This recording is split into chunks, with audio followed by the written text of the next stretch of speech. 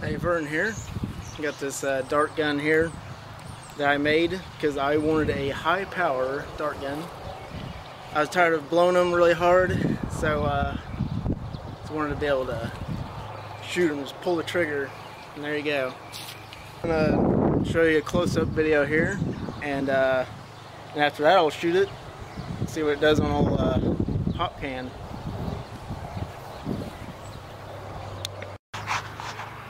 Alright, so here we got a close-up of my dart gun. We got 5 CO2 cartridges and a shotgun shell holder. Got my battery right here, 12 volt lead acid. Here I got my CO2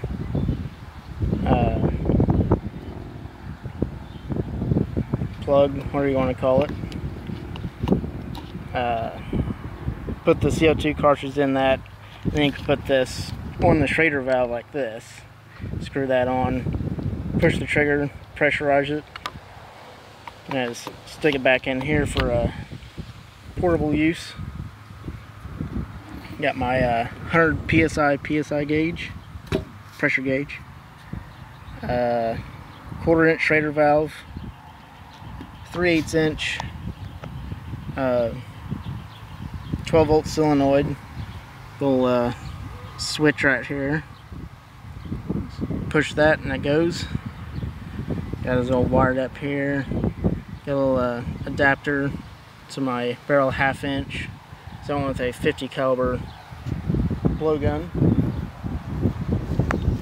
My 4-inch darts there. Got 8 of those.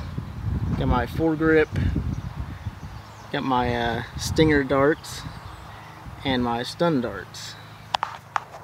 Alright, so I'm about ready to shoot this, and I loaded up one of my stun darts here. It's going to be, not sure how well it's going to penetrate, but we'll see how it works. Let me get my high-speed video here going.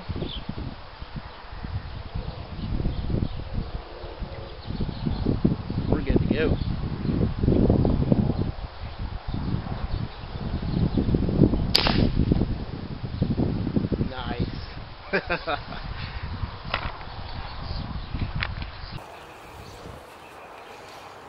Alright, well, that was more than I expected. It pushed it. You can see the entrance wound right there. Have it bent in right there. Split that apart and then exited here. So you see it'll peel back. So it actually went all the way through and then it exploded and went out.